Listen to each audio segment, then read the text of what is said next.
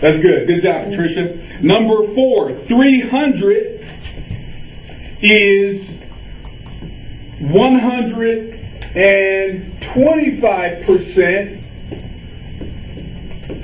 of what number, Rosa? So 300 divided by 1.25 equals 240. Beautiful. So 300 is the part. 125% is the rate.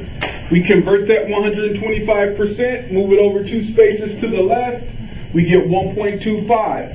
300 divided by 1.25. Rosa has said 240. Okay?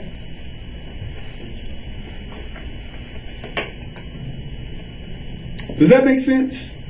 Is that right? How? How does that make sense? Because You're dividing the 125%, 300 is 125% more than the 240. Beautiful. Did you catch that? So 100% of 300, or 100% of 240 would be 240, right? Mm-hmm. But 125% is going to be more than the base number. You catch that?